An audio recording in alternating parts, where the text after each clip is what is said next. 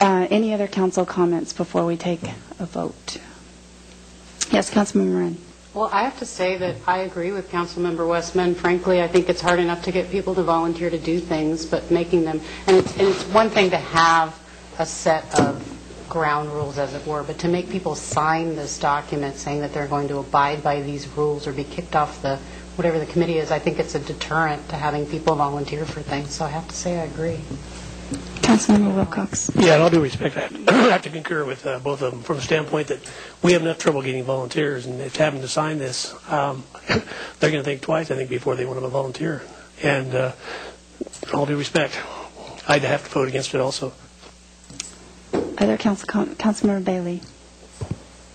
I've had several years in working with volunteers, and like Ms. Kerslake said, this is very common in cities and even with nonprofit agencies. And as she mentioned, it is just a gentle reminder to give the volunteer some just guidelines and expectations, and I really don't see it as a problem.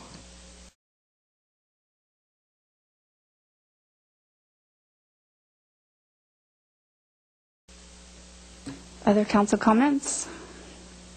Councilmember Ehrenreich. I've got to agree with Councilmember Westman. It seems to me that you do need to have these things signed for safety issues and following rules of operating equipment, or maybe even rules of following how certain procedures. But I'm not sure that this is absolutely necessary. Do we have anything recent that would lead us to believe that there is a need for this?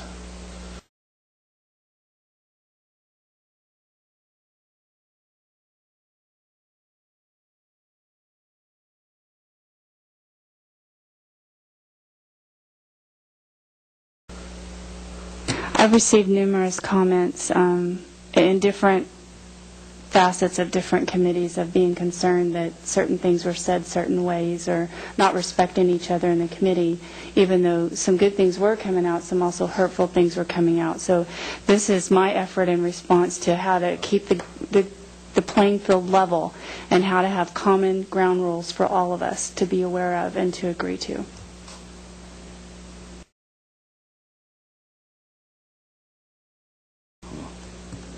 Other council comments? Councilmember Moran? Well, I was going to also ask if this was a solution in search of a problem. Mm-hmm. But I'm wondering if there's some middle ground that we could have here. I understand that there have been some sorts of complaints, but I still am concerned that, if you're getting people to give up their time to do something, if I were presented with this, I might think twice about being involved in some committee if you're asking me to, not that I wouldn't want to follow the rules, I'm just saying, I think it kind of throws cold water on anybody's desire to participate in things. Is there some kind of middle ground that we could just have a set of ground rules without requiring people to sign this document?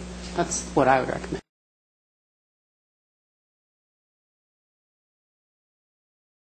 Interestingly enough, one of the things at our retreat was that our facilitator wanted us to assume good intentions. And I guess if someone were to hand me this when I walked into a volunteer opportunity and said, here, I want you to sign this before we're going to let you give us your time, I'm going to look at it and say, they're assuming bad intentions on my part. And I would be a little bit, put off by it. I understand that we want to stress that. I like the idea that we perhaps, post it as a code of conduct for volunteers and incorporate it into policies and procedures for our standing committees if we have it. But, if I walked in and just said, okay, I'm going to help out tonight at